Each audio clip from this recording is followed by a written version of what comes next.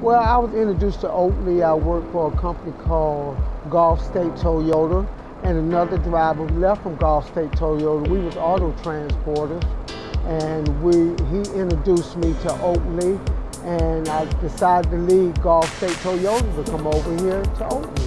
So far, everything is good. The communication is good, and it can get better, but other than that, the communication is good. August going to make 5 years. As far as taking care of my family, I guess Oakley has been there.